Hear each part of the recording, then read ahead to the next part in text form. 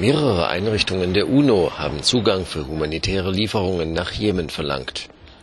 Das Welternährungsprogramm, die Weltgesundheitsorganisation und das Kinderhilfswerk UNICEF richteten ihren Aufruf an das Militärbündnis, das unter Führung Saudi-Arabiens gegen jemenitische Aufständische kämpft, die Houthi.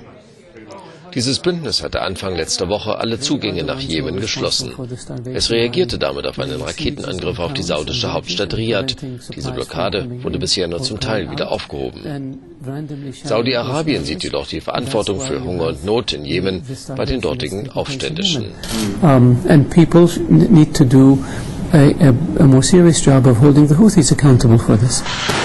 Nach Angaben der UNO-Einrichtungen brauchen in Jemen mehr als 20 Millionen Menschen dringend Hilfe, mehr als die Hälfte von ihnen Kinder. Zurzeit könne man weder Nahrungsmittel noch Medikamente oder Treibstoff nach Jemen bringen. Die Organisationen verweisen auch auf den Ausbruch von Krankheiten wie Diphtherie und Cholera, die ohne Medikamente und Impfstoffe nicht behandelt werden könnten.